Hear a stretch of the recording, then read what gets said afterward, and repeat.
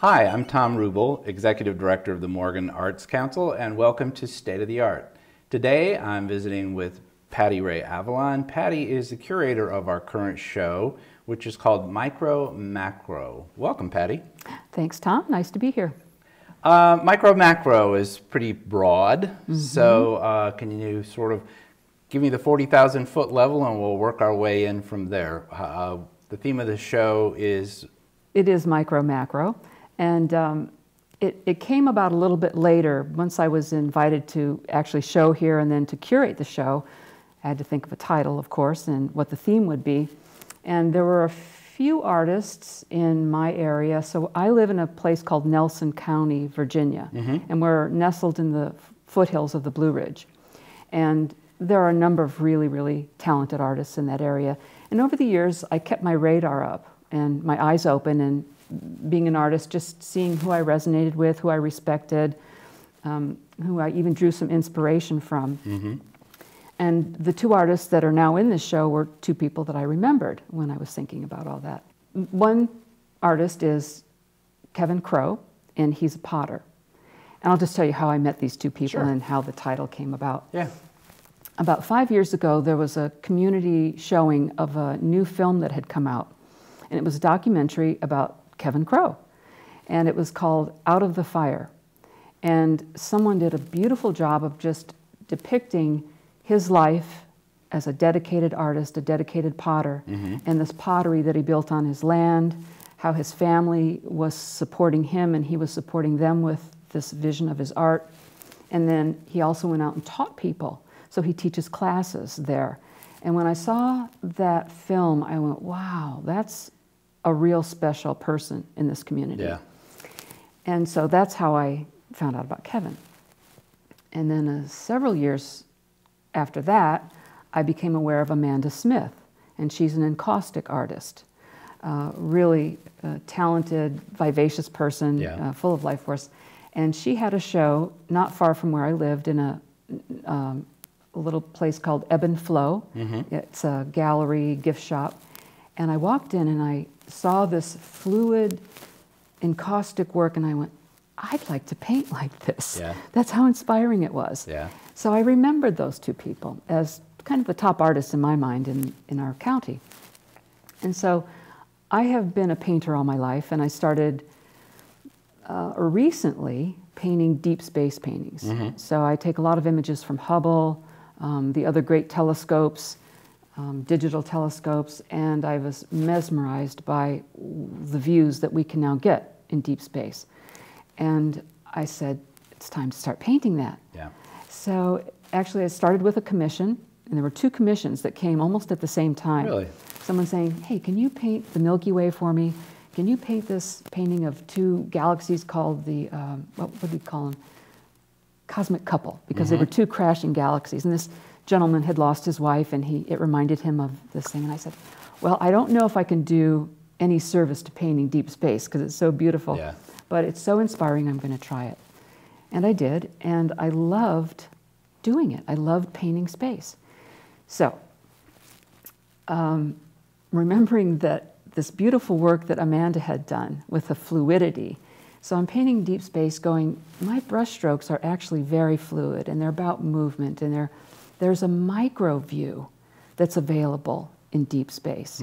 So I'd look at my paintings, and I'd look at the brush strokes, and as if I took a microscope and put it on there, and I started doing these abstracts, which were about movement and fluidity, close-ups, if you will, of deep space.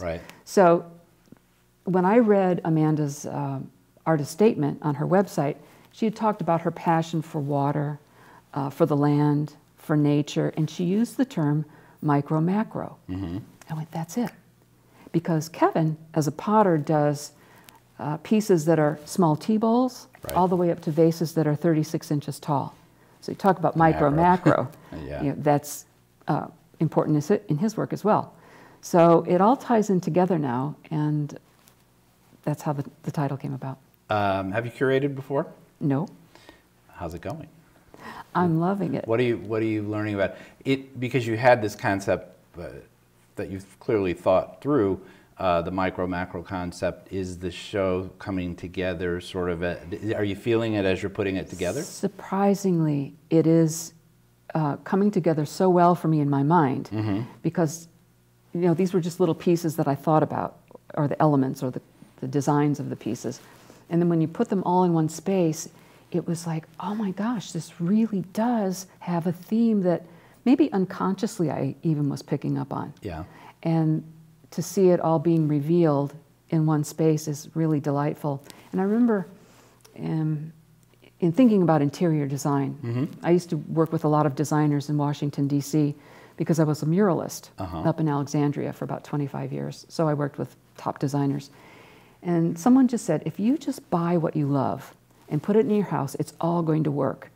And so I remembered, yeah, I loved Kevin's work, I loved Amanda's work, and I love my work. And so it's all coming together. It's like the big design is working. I know that a lot of people who watch our little program have a background in art, but can you talk a little bit about encaustic, because I'm not sure everyone's familiar with it. Yes, encaustic is a hot wax process. So as far as I know, most of it is done on flat surfaces. Now Amanda does it on panels.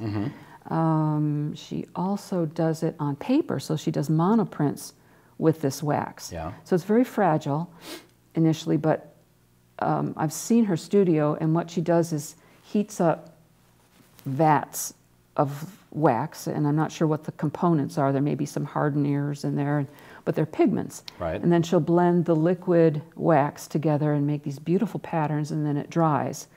And I think she might even polish it with a heat gun, so there's a lot of work involved in creating those surfaces. Yeah. And she's also been taking gold leaf and putting it around some of the paintings now, so when the light hits the painting, or not paintings, the encaustic, there's a glow on the back wall that looks like it's just glowing. Oh, nice. Yeah. That would give you sort of a cosmic feel, I would assume, right? I mean, in terms of color, is there a lot of variation between the three of you in your use of color, or you find in what you're doing, do you see similar colors? Well, I think a lot of Amanda's themes are a lot about water, maybe even sky elements to a degree, but Sediment was the title of one of her last shows. So it is about earth and about little bits and things. My work, the abstract work, is very subtle. The deep space work is pretty vibrant and more intense. And I think Kevin probably has a palette that are more earth tones. So, but when I look in the space, I think it's coming together really nicely. Well, yeah, I would imagine that gives you a sense of your view from the terra firma to the cosmos, and sort of having the experience of both. And that's another element of the micro macro, with Kevin using earth, real pottery earth, and we have celestial landscapes. Yep. There it is. I think it's really a delightful thing to do. Everybody's been so supportive at the gallery, a lot of people helping. So we're very excited about the show, thrilled to have you curating it. We are looking forward to a good run. I hope a lot of people will come in and experience the cosmos, experience the terra firma, and this really, really beautiful show. So with that, thanks again, and thank you for watching. We hope you'll come into the Ice House here over the next few weeks and get a good warm feel for what we've put together here in Micro Macro. Until next time, I'm Thom Rubel, and we'll see you then.